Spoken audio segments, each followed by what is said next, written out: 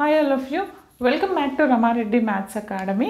ఇది మనకి engineering drawing first యూనిట్లో third lecture. Okay, engineering drawing. Okay, computer aided engineering graphics అంటారండి కొంతమంది. చూడండి అమ్మా, ఫస్ట్ మనం వాట్ ఈజ్ ఎ ప్లేన్ అంటే ఏంటో చూసాము, ప్లేన్స్లో స్కేల్స్ అంటే ఏంటో చూసాము. స్కేల్స్లో మనకి ఎన్ని టైప్స్ ఆఫ్ స్కేల్స్ ఉంటాయి. మన సిలబస్లో plane scale and diagonal scale మాత్రమే ఉంది. నేను ప్లేన్ స్కేల్ అంటే ఏంటో ఆర్ఎఫ్ ఇచ్చినప్పుడు ఎలా సాల్వ్ చేయాలనేది దీని ముందు క్లాస్లో చెప్పాను. ఒకవేళ కనుక ఈ వీడియో ఫస్ట్ టైం చూస్తే దీని ముందు ఉన్నటువంటి వీడియోని చూడండి. ఇంకొకటి, నాకు డ్రాయింగ్ రాదు అని ఎప్పుడూ భయపడొద్దు, ఓకేనా? ప్రతి ఒక్కరికి వస్తుంది. కొంచెం కాన్సన్ట్రేషన్గా వినండి. ఎవ్రీడే మినిమం ఒక 1 అవర్ ప్రాక్టీస్ చేయండి. డ్రాయింగ్ కంపల్సరీ మీరు పాస్ అవుతారు. పాస్ కాదు, మంచి మార్క్స్ వస్తాయి. చూడండి అమ్మా, ఇది నేను ప్లెయిన్ స్కేల్ మీదనే ప్రాబ్లం చెప్తాను. బట్ ఇక్కడ ఏంటంటే దీని ముందున్నటువంటి ప్రాబ్లంలో ఏంటిది, రిప్రజెంటేటివ్ ఫ్యాక్టర్ ఇచ్చినప్పుడు ఎలా కనుక్కోవాలో చెప్పాను, అవునా? ఇక్కడ ప్రాబ్లంను ఒకసారి క్లియర్గా చదవండి. A rectangular plot of 100 kilometer square is represented on a certain map by the similar rectangular area of 4 centimeters square. Draw a scale to show kilometer and mark a distance of 45 kilometers. ఏమంటున్నారు ప్రాబ్లంలో? ఒకటికి 2 సార్లు 3 సార్లు మీకు అర్థమయ్యేంత వరకు చదవండి, but tension పడొద్దు. Rectangular plot of 100 kilometres square. ఏమన్నా, ఒక రెక్టాంగులర్ ప్లాట్ 100 కిలోమీటర్స్ స్క్వేర్ ఉన్నటువంటి రెక్టాంగులర్ ప్లాట్, అది సర్టన్ మ్యాప్, ఒక మ్యాప్ మీద అంటే అది ఒక పేపర్ మీద ఆర్ ఒక డయాగ్రాము ఎంత షో చేస్తుందంట, సిమిలర్ రెక్టాంగులర్ ఏరియా 4 సెంటీమీటర్స్. యాక్చువల్గా original length of the diagram is 100 kilometres, but అది ఎలా షో చేస్తుంది, 4 సెంటీమీటర్స్ స్క్వేర్ లాగా కనిపిస్తే మనం ఏం చేయాలి, డ్రా ఏ స్కేల్ మీద ఏం షో చేయాలి, kilometre and mark the distance of 45 kilometre. అంటే ఫస్ట్ ఇచ్చినటువంటి ప్రాబ్లంలో రెక్టాంగులర్ ప్లాట్ అనేది 100 కిలోమీటర్ స్క్వేర్ ఉన్నటువంటి రెక్టాంగులర్ ప్లాట్ అనేది నాకు ఒక మ్యాప్ ఆర్ ఒక బోర్డు, ఒక డయాగ్రామ్ మీద అది నాకు 4 సెంటీమీటర్ స్క్వేర్ అనేది చూపిస్తుంది. దాని నుంచి మనం ఏం కనుక్కోవాలి, మనము 1 కిలోమీటర్ అండ్ 45 కిలోమీటర్స్ని మార్క్ చేయాలి. ఫస్ట్ ఆఫ్ ఆల్ ఇచ్చినటువంటి ప్రాబ్లం అర్థమైంది కదా. ఈ ప్రాబ్లంలో మనకి ఇక్కడ బాగా చదవండి, ఆర్ఎఫ్ అనేది ఎక్కడైనా ఇచ్చానండి, ఇవ్వలేదు.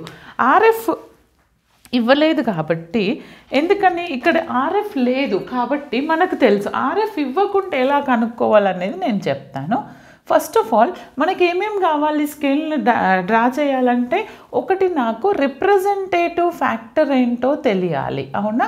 అది కనుక్కుందాం. ఓకే, ఫస్ట్ రిప్రజెంటేటివ్ ఫ్యాక్టర్ కనుక్కోవడానికి ముందు నేను మీకు ఇంకొక చిన్న పాయింట్ చెప్పాలి. ఇక్కడ కిలోమీటర్ స్క్వేర్ అండ్ సెంటీమీటర్స్లో ఇచ్చారు. అంటే కిలోమీటర్కి సెంటీమీటర్స్కి మనకి ఫస్ట్ మీకు డిఫరెన్స్ తెలియాలి, రిలేషన్ తెలియాలి. 1 kilometre is equal to 10 to the power of 5 centimetres అని తెలుసు మనకి, అవునా? మనకి కిలోమీటర్ స్క్వేర్ కావాలి అంటే దీన్ని స్క్వేర్ చేస్తే 1 kilometre square is equal to 10 to the power of 5. Square అంటే 10 to the power of 10 centimetre square. Okay, ఇది యూస్ చేసుకొని నేనేం చేస్తాను, ఇప్పుడు నేను ఈ ప్రాబ్లమ్ని ఆర్ఎఫ్ కనుక్కుంటాను. ఇది మనకు తెలియాలి, ఎందుకో చెప్తాను. ఆర్ఎఫ్ అంటే ఏంటిది, మనకి లెంత్ ఆఫ్ ద ఆర్ఎఫ్ అంటే ఏంటిది, length use in diagram by actual length, లేదంటే dimensions of diagram by original dimensions. ఏంటిది నాకు, డైమెన్షన్స్ ఆఫ్ డయాగ్రామ్. కొంతమంది అలా అంటారు, కొంతమంది లెంత్ యూజ్ ఇన్ డయాగ్రామ్ అని అంటారు. ఓకే, బై ఒరిజినల్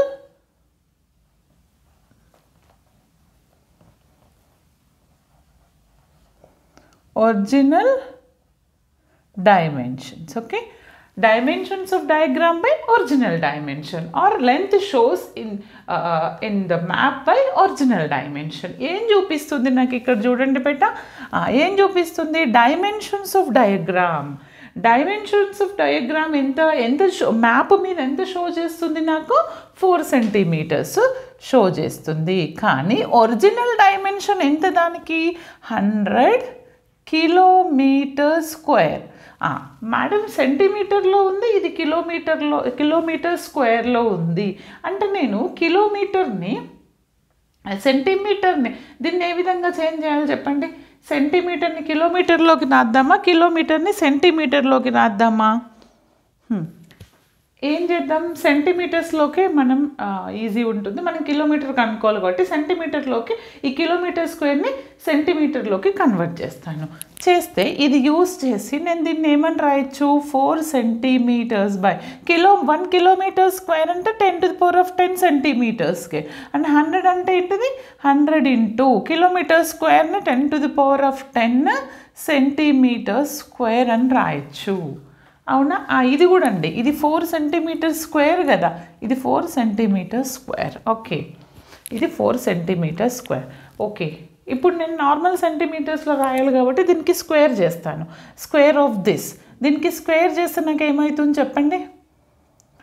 స్క్వేర్ చేశాను అనుకోండి, నాకేం వాల్యూ వస్తుంది స్క్వేర్ చేస్తే, 10 స్క్వేర్. అవునా? Okay, what is the value here?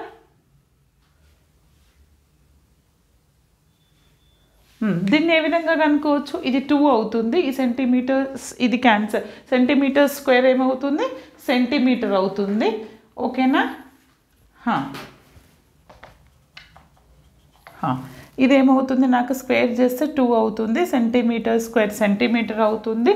ఇది 10 స్క్వేర్. అవునా? 100 అంటే 10 అవుతుంది. ఇది 10⁻, దీనికి స్క్వేర్ చేశాను అనుకోండి, 10⁻5 అవుతుంది. అవునా? స్క్వేర్ చేశాను అనుకోండి ఏమవుతుంది, 10⁻5 అవుతుంది. సెంటీమీటర్ స్క్వేర్ సెంటీమీటర్ అవుతుంది. చూడండి అమ్మ, తర్వాత 2 1s 2 5s క్యాన్సిల్ అయిపోతుంది. రిమైనింగ్ నాకు ఎంత వస్తుంది ఇక్కడ, 1 ఎంతండి, 5 × 10⁻5. Okay, 1/5 × 10⁻5 centimetre. ఇది నాకేంటిది ఇక్కడ, RF. ఇదేంటిది నాకు ఇక్కడ, రిప్రజెంటేటివ్ ఫ్యాక్టర్. మరి రిప్రజెంటేటివ్ ఫ్యాక్టర్ వచ్చిన తర్వాత సెకండ్ థింగ్ మనం కనుక్కోవాల్సింది ఏంటిది, unit to be shown. Unit to be shown, unit to be shown అంటే మనం ఏం చూపించాలి, ఏ యూనిట్స్ చూపించాలి స్కేల్ మీద అనేది మనకు తెలియాలి. ఏం చూపించమంటున్నాను, డ్రా ఏ స్కేల్, షో కిలోమీటర్. అంటే మనం ఏమేమి చూపించాలి, ఒకటి 1 కిలోమీటర్ చూపించాలి, ఇంకొకటి మార్క్ డిస్టెన్స్ ఆఫ్ 45, లేదంటే డైరెక్ట్ 45 కిలోమీటర్స్ని మార్క్ చేయాలి స్కేల్ మీద. 1 కిలోమీటర్ చూపించి 45 కిలోమీటర్స్ని మార్క్ చేయాలి. ఇది సెకండ్ స్టెప్. థర్డ్ ఏంటిదంటే మనకి ఈ ప్రాబ్లంకి మ్యాక్సిమల్ లెంత్ అనేది తెలియాలి. ఎందుకు మ్యాక్సిమం లెంత్ తెలియాలి అంటే మనం length of the scale కనుక్కోవాలంటే maximum length కావాలి. ఏంటిది మనకి third one, maximum length. Maximum length, maximum length ఎంత తీసుకోవాలి. ఎప్పుడన్నా మనకి చూడండి, ఒక్కసారి ప్రాబ్లమ్ని చదవండి. ప్రాబ్లంలో మనకి ఎక్కడైనా ఏమైనా ఇచ్చారా, long enough to measure scale అని ఏదైనా వర్డ్ ఉందా, లేదు. కాబట్టి మరి మ్యాక్సిమం లెంత్ని ఏ విధంగా ఇవ్వనప్పుడు ఏ విధంగా అజ్యూమ్ చేయాలి, మనం మార్క్ చేయాల్సింది 45 కిలోమీటర్స్. అవునా? మరి 45 కిలోమీటర్స్ దగ్గర మార్క్ చేయాలంటే ఆ స్కేల్ మ్యాక్సిమం లెంత్ నేను 50 అనుకుంటాను, ఎందుకంటే 45 చేయాలి కదా. Maximum length of that scale is 50 kilometres. Is it clear? 50 kilometres. తర్వాత ఈజ్ ఇట్ విజిబుల్, కనిపిస్తుందా? తర్వాత ఇంకొక ఫ్యాక్టర్ మనకు తెలియాలి. ఏంటిది, length of scale. Length of scale ఎంత ఉండాలి, ఇది డ్రా చేయాలంటే నాకు length of scale, length of the scale. Length of the స్కేల్కి మనకి ఫార్ములా తెలుసు. ఏంటిది అది, representative factor into maximum length. Okay, maximum length, ఇది నాకు ఫార్ములా. అవునా? దీన్ని యూజ్ చేసి నేను రిప్రజెంటేటివ్ ఫ్యాక్టర్ ఎంత వచ్చింది నాన్న, 1/5 ఇంటూ 10⁵ వచ్చింది ఇంటూ మ్యాక్సిమం లెంత్ ఎంత 50 కిలోమీటర్స్. ఇది సెంటీమీటర్లో ఉంది స్కేల్ రిప్రజెంటేటివ్ ఫ్యాక్టర్, నేను ఇది కిలోమీటర్లో ఉంది. నేను ఈ కిలోమీటర్ని సెంటీమీటర్లోకి కన్వర్ట్ చేయాలంటే ఏమని రాయొచ్చు, 1 కిలోమీటర్ = 10⁵ సెంటీమీటర్స్. అంటే నేను దీన్ని ఇంకెలా రాయొచ్చు, 1/5 ఇంటూ 10⁵ ఇంటూ 50 ఇంటూ ఏమని రాయాలి 10⁵. ఈ 10⁵ క్యాన్సిల్ అవుతుంది, 5 1s 5 10s. అంటే నాకు లెంత్ ఆఫ్ స్కేల్ కనిపిస్తుందా, లెంత్ ఆఫ్ స్కేల్ ఎంత ఉంది ఇక్కడ, నాకు లెంత్ ఆఫ్ స్కేల్ ఎంత వచ్చింది 10 వచ్చింది. Fourth factor length of scale అనేది నాకు ఎంత వచ్చింది 10 వచ్చింది. ఇప్పుడు కొంచెం క్లియర్గా వినండి, నీట్గా వినండి, టెన్షన్ ఏం లేదు. లెంత్ ఆఫ్ ద స్కేల్ అనేది నాకు 10 వచ్చింది, అవునా? అంటే నాకు అన్నీ తెలుసు. ఇప్పుడు స్కేల్ లెంత్ ఎంత ఉండాలి, 10 సెంటీమీటర్స్ ఉండాలి. ఓకే, నేను ఇప్పుడు నేను 10 సెంటీమీటర్స్ ఒక లైన్ తీసుకుంటున్నాను. చూడండి నాన్న, 10 సెంటీమీటర్స్ లైన్ తీసుకుంటున్నాను. ఇక్కడ నుంచి ఇక్కడికి 10 సెంటీమీటర్స్ స్కేల్తో తీసుకోండి, 10 సెంటీమీటర్స్ అనుకోండి. ఈ 10 సెంటీమీటర్స్ లైన్ని పైకి 1 సెంటీమీటర్, ఇటుపైకి 1 సెంటీమీటర్ చేసుకొని దీన్ని యాడ్ చేస్తున్నాను. ఓకే, చేసిన తర్వాత మరి ఈ 10 సెంటీమీటర్స్ ఉన్నటువంటి స్కేల్ని ఎన్ని పార్ట్స్గా నేను డివైడ్ చేయాలి, ఎన్ని పార్ట్స్గా డివైడ్ చేయాలి చెప్పండి నాకు. మ్యాక్సిమం లెంత్ ఎంత 50 కిలోమీటర్స్, అవునా? ఎన్ని పార్ట్స్గా నేను డివైడ్ చేయాలి, లెంత్ ఆఫ్ ద ఇదేంత మొత్తం మనకి మ్యాక్సిమం లెంత్ 10 కిలోమీటర్స్, అవునా? అంటే ఎందుకంటే 50/10 అని తీసుకున్నాను అనుకోండి, అంటే నాకు ఇది ఎన్ని పార్ట్స్గా డివైడ్ చేయొచ్చు, 5 పార్ట్స్గా డివైడ్ చేయొచ్చు.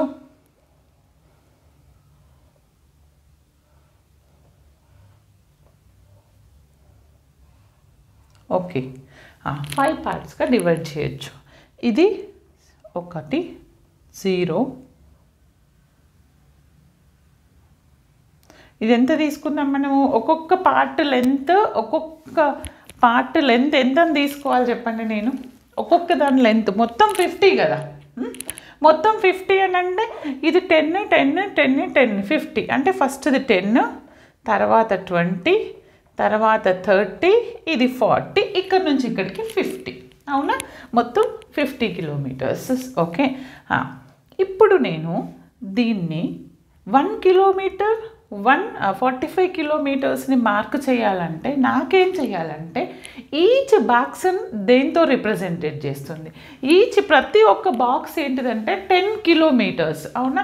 10 కిలోమీటర్స్ అని అంటే ప్రతి ఒక్కటి 10 kilometres, total 50 kilometres. But length of the scale is 10 centimetres, అవునా? అంటే నాకు టోటల్ 10 పార్ట్స్. ఓకే, ప్రతి ఒక్క బాక్స్ 10 కిలోమీటర్స్. దీన్ని 10 పార్ట్స్గా చేయాలంటే ఒక్కొక్క 10 పార్ట్స్, ఒక్కొక్క పార్ట్ అనేది 2 mm ఉంటుంది, 2 mm ఉంటుంది. 10 పార్ట్స్ తీసుకోండి 2 mmవి.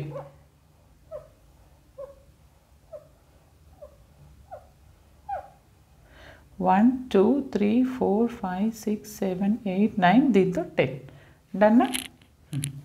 ఇప్పుడు తీసుకున్న తర్వాత నేనేం చేయాలి, ఇది నేను దేనిలో రిప్రజెంట్ చేస్తున్నాను, ఇక్కడ ఇది దేంతో రిప్రజెంట్ చేస్తున్నా చెప్పండి, కిలోమీటర్.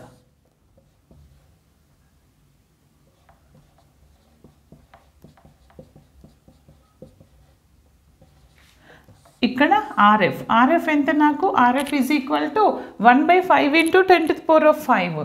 అంటే ఎంత వస్తుంది నాకు 1/50,000, అవునా? ఇది కూడా కిలోమీటర్లో రిప్రజెంటేట్ చేస్తున్నాను.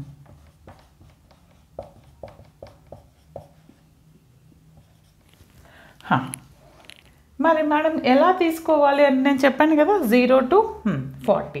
ఫస్ట్ 1 కిలోమీటర్, 1 కిలోమీటర్కి మనకు తెలుసు కదా 0 to, ఇప్పుడు ఇది ప్రతి ఒక్క బాక్స్ అనేది, ప్రతి ఒక్క బాక్స్లో ఒక్కొక్క వర్టికల్ లైన్ అనేది 2 mm ఉంటుంది. అట్లా 10 ఓకే పార్ట్స్ తీసుకుంటే నేను 45 మార్క్స్ చేయాలి. 45 మార్క్స్ చేయాలి అని అంటే స్కేలు ఇక్కడ నుంచి ఇక్కడి వరకు ఎంతండి 40 ఉన్నటువంటి 40 ఎక్కడుంది అది తీసుకొని 40 ఇది ప్రతి లైన్ ఏమంటున్నాను 2 mm 2 4 6 8 ఇక్కడ ఒకటి వస్తుంది ఓకే ఇది 10 ఓకే తీసుకుంటే నాకు ఇక్కడ ఎప్పుడైనా ఫస్ట్ 45 అంటే 40 ఇటు చూడాలి 5 అనేది ఇటువైపు 5 అంటే ఎక్కడ వస్తుంది 4 పక్కన ఈ లైన్ ఇక్కడి వరకు అంటే నాకు ఇది 45 స్కేల్ మీద ఇది 45 రిప్రజెంట్ చేస్తుంది. ఓకే అర్థమైంది కదా ఈ విధంగా మనం వేయాల్సి ఉంటుంది. ఓకే ఇంకా మీకు ఎలాంటి డౌట్స్ ఉన్నా నెక్స్ట్ క్లాసెస్లో మనం ఫీట్ యాడ్ ఇంచ్ మీద ప్రాబ్లమ్స్ చూద్దాం. Okay all the best thanks for watching.